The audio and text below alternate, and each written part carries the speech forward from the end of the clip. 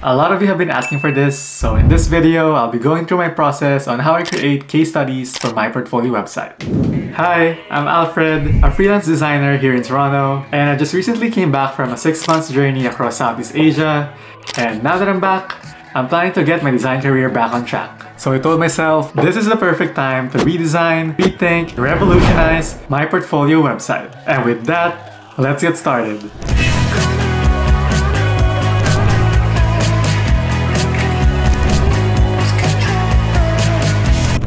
Going into this, I don't have a clear strategy yet, so looking at my previous case studies was a good starting point. I noticed that I put a lot of detail in the processes I have on my case studies, and yes, this is important, but I realized it tend to be wordy and bury the actual designs on the bottom of the page. And I also want to position myself more as a visual and web designer, so I want to highlight the designs more and try to use shorter paragraphs to explain my thinking.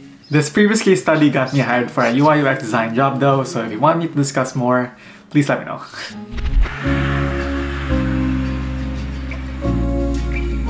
To gain more insight, I watched more YouTube videos and looked at other portfolio websites again to have more inspiration. We watch the sky fade into the night. With you, my arms, nothing can go wrong. We'll fall asleep on a starlit beach, just us two, somewhere new. So I just finished researching and looking for reference materials for my case studies, and from all the videos I watch, I like Rachel's case study structure, but I think it's too detailed and too wordy for what I'm looking for. And then we have another side of the spectrum, which is Will Patterson's. He focuses more on showing the images for the logo and his process. And as for my case studies, I think I'm looking for something that's in between those two. I also finished sketching my wireframes, and I based the layout and structure on the different portfolios that I've seen online, and I noticed they have a similar pattern. So they start off with an intro or background of the company, then the goals and challenges, they put in their process, and then after that they show some mockups. And then for the finale, I'm gonna be showing some results or impact of the project. Yeah, I feel like this is a lot, but we can edit as we go. But for now, I feel like this is a very solid plan, so I'll open Figma and then work on the Mid-FIdelity Wireframes.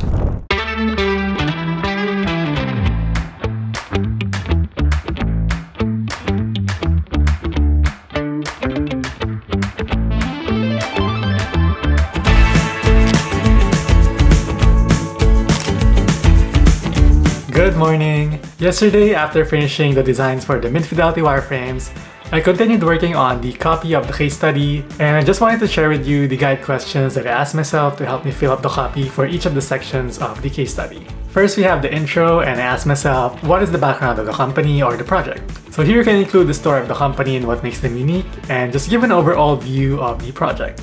Next, we have the goals. What are the reasons that started this project? So it could be that the company is new, so they're looking for a logo and website to help them promote their business and find new leads and new clients. Next, we have the rationale for the branding and the website. For this section, I asked myself, what inspired me to make the design choices I did? Here I included the thinking behind the branding and the logo I created. Think about how these design decisions help you tell a story and meet the goals of the project. And lastly, we have the results section. Here I asked, how did the designs make an impact on the client's business?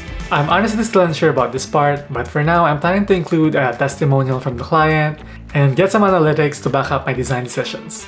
So with that done, my goal for today is to create the mockups for the case study, and I'll be starting by doing the main image on the page. So let's go. I downloaded this laptop mockup for free from Mockup Designs. I have it open in Photoshop here, and then added my designs. Now, this is already looking good, but I wanted to take it a step further by customizing the mockup. My idea was to make it look like the laptop was on top of a kitchen countertop, so we downloaded this spiral image from Unsplash. The perspective was a bit off, so I tried changing it using Lightroom. I brought back the edited image to Photoshop and realized there was really no significant difference between the two, so I just stuck with the original. I placed the image on my Figma file, but something was missing. I looked for stock photos again and downloaded this base image.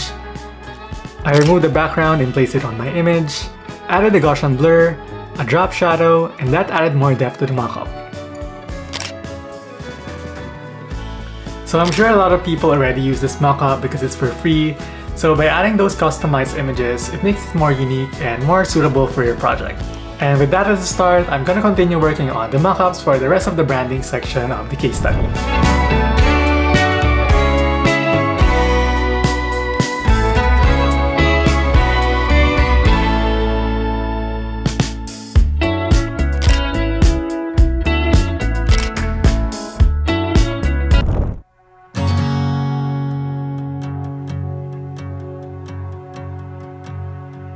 Good morning! Today we'll be doing the web design section of the case studies. So for this section, I want the main image to be a GIF or GIF. This is to show the whole layout of the landing page and the interactions in it. I opened Figma to set up the interactions of the carousel and then recorded the whole scrolling of the landing page. Then to edit the video, I opened Premiere Pro and export it when I'm done. And then I continued working on the rest of the mockups, and they had the same concept and idea from the main images I showed you earlier. And to show that the website is responsive, I created mockups for desktop, tablets, and mobile phones.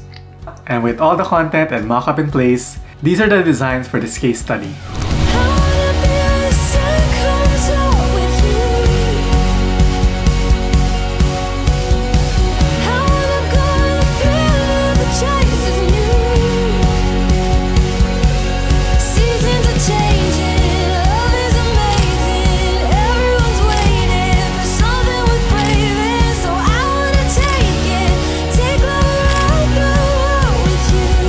After this, I plan to include this page on my website, but if you're interested in looking at it now, I also added a case study on Behance. This is a great base for my case studies, so I expect my future ones to follow the same format.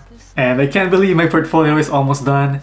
Hopefully I can also launch the website very soon. So be sure to subscribe so you don't miss out. Thank you!